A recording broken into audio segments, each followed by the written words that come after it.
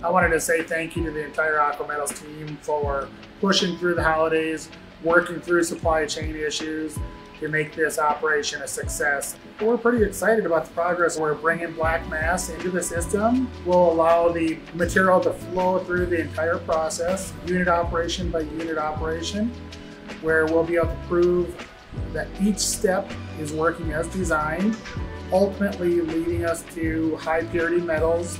Using our proprietary approach, this is the only operation that is able to recover all of the metals in a high purity form with low chemical usage, allowing us to use electricity as the reagent, allows us to be the only process out there that can truly get to net zero, full use of renewable energy that allows it to go back into the battery industry while doing so with a green, low environmental impact process.